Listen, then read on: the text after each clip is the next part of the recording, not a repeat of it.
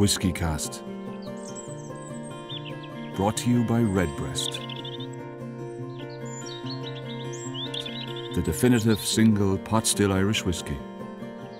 Those in the know Redbreast.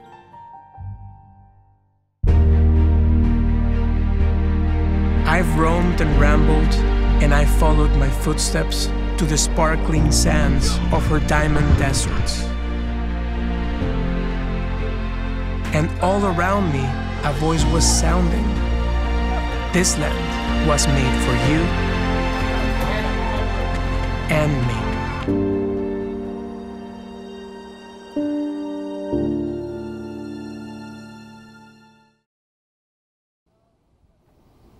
There was a time when the pagodas at most Scotch whisky distilleries served a functional purpose, back when most distillers still malted their own barley using traditional malting floors.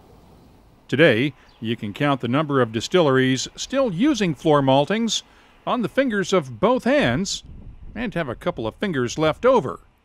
Floor maltings were never very efficient compared to the giant drums commercial maltsters use, but a few distilleries still believe they make a difference, even if the malting floor only supplies some of their barley. If you were looking at it from purely economic grounds, you wouldn't do it. Floor maltings, the way we do it and the way all the other distillers do it that still have a floor maltings, it's more expensive. It's more expensive than buying it in. So you have to really believe and commit to the fact that it gives your product some difference, some valuable difference in your new make spirit, and it does. I genuinely believe that what we do makes a difference in our final product. Highland Park wouldn't be Highland Park the way you know it and everybody loves it if we didn't have that. Marie Stanton has worked at 2 distilleries with floor maltings, first at the Balvenie in Speyside. In 2016, she moved to Orkney to become the manager at Highland Park. It's really interesting. I mean, I'm not a maltster by any stretch of the imagination. Technically, I'm a brewer, but maltings is very interesting. And again, the sort of the science and the art and all that. Particularly with the floor maltings. The floor maltings is different. Barley comes in from the mainland or from local Orkney farmers. It's steeped in water to start the germination process. Go for it.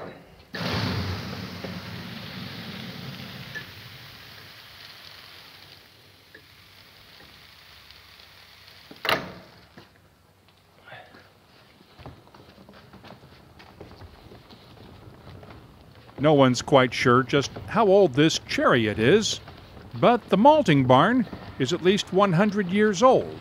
This is a new barn here, which is just 100 years old. Yeah. Paul Manson's pushing the chariot, while maltman Derek Linkletter breaks out the barley. It's his job to oversee the malting floors. So what's the harder job, pushing that thing or moving the barley? Probably this, yeah.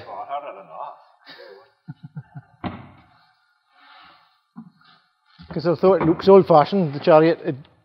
It's pretty good. I mean, it's not any heavier to push empty or full. It takes about 60 chariot loads to fill the floor with wet barley, and it's all done by hand. It's just the old-fashioned way, just traditional, I suppose. There's only 5 or 6 distilleries in Scotland that does it this way. Authentic. Just do it the hard way, right? Yeah. Keeps you fit. There are no automated temperature probes here, just a bunch of thermometers placed around the malting floor. The warmer the grain is, the more often it'll have to be turned. Once it's been on the floor for a few days, it gets stronger, I think, the smell. Depending on the season, it takes 5 to 7 days for the barley to germinate as sprouts begin to shoot out from the wet grain. If you leave it alone for that long, though, the grain on the bottom can get moldy or sprout too fast. Several times a day, a member of the malting team comes in to turn the malt.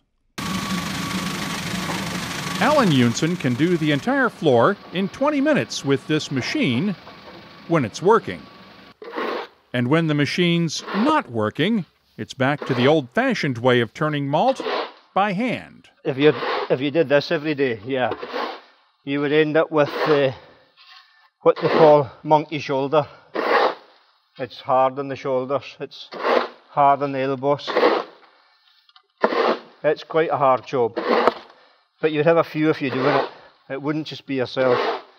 You'd have a team of 2 or 3 people doing it.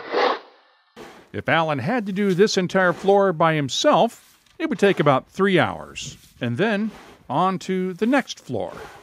The more it roots, the more it germinates, the less sugars. You lost some of the sugars, so it goes into the roots. You want to contain the sugar in the root, in the barley itself. So the more roots that grow, the less sugars that you're going to keep in the barley, so you don't want it to overshoot. It's got to be fairly precise, to be honest. So it's a fairly strict. They look at it fairly diligently. Even with diligent monitoring, floor maltings don't produce the same consistency as commercial drum maltings, but that's part of the charm. It's nice to be traditional. It's nice to be one of the few that are still doing this. A lot of people come up here on tours, and they just love seeing the malting floors. They think it's such a nice thing to see, because there's a lot of distilleries that still do the malting floors. You don't get access to that on your tours, so it gives a nice insight as to what we do here. There's no secrets. I mean, it's a basic. There's not 2 different ways to make whiskey, to be honest. There's slight variations that you may do here and there, but it's all the same end product. Highland Park malts about 20% of its own barley. The rest comes from commercial maltings on the Scottish mainland. But that 20% is one of the variations that makes Highland Park unique. It's peated. And it's the only barley that uses peat from Orkney's Hobbister Moor, where the high winds coming off Scapa Flow keep the vegetation low to the ground. These peat chunks may look like the ones from bogs on Islay and the mainland, but they're completely different. There are 4 main sort of peat bog types. So there's Aberdeenshire and sort of St Fergus is what a lot of people call it. Then there's Tom and Towel peat up on the Cairngorm Plateau.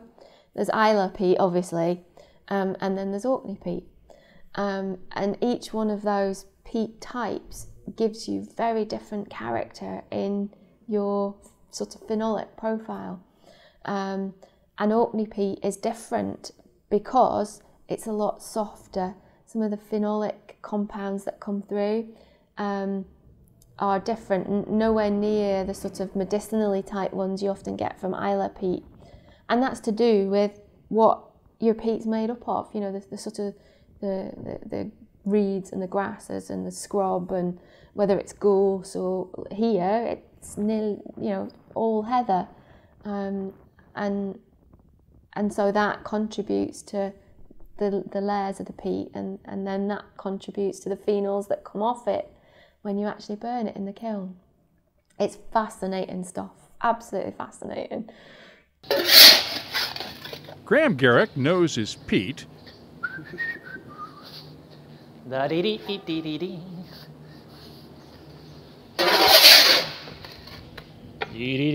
Part of his job is to keep the fires burning. You want the smoke, which we call the reek, which you see now. You want it to go up, and it clings onto the wet malt that we've just loaded this morning. And that's what gives you your flavour, phenols. Like barbecue, low and slow. So ideally, you're not looking for heat with the peat. You're just wanting to get the reek, the phenols. And then when it goes on to coke, that gives you the heat to dry it out to a moisture of 5% and under before we can take the fire off. Depending on the weather, the barley gets that peaty smoke for about 20 hours. And it's not just the barley that gets that peaty aroma. When the wind is right, smoke from the 2 kilns blankets the area. Walking up from the house, you do in Britain, people recognise the thing of the Bisto kids. It was an old gravy advert, and these 2 little children were playing out, and then the cloud of the smell of the gravy, and they had 2 little upturned noses, and they went. So when I come in, I feel like a Bisto kid. I'm like, and following the smell. And sometimes you can smell them mashing before you even get in the door, and you can smell the peat and you can smell the smoke. So it's all about the smells of the place. And it really sets a distillery that does its own floor maltings apart. Yes. You don't get that at other places. No, you don't get that same peaty smell. But then some of the distilleries that do malt don't use as much peat as we do.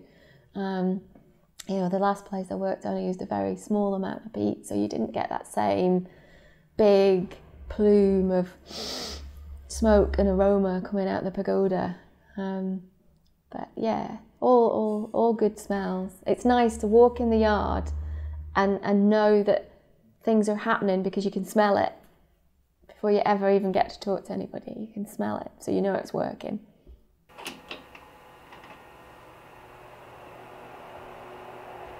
Once the peated malt is dry, it'll be mixed with 80% unpeated malt, milled, and turned into whiskey, while the guys on the malting floor work on the next batch of malt. For more cask-strength conversation on whiskies, with the people who make them and the people who drink them, join us each week for WhiskyCast.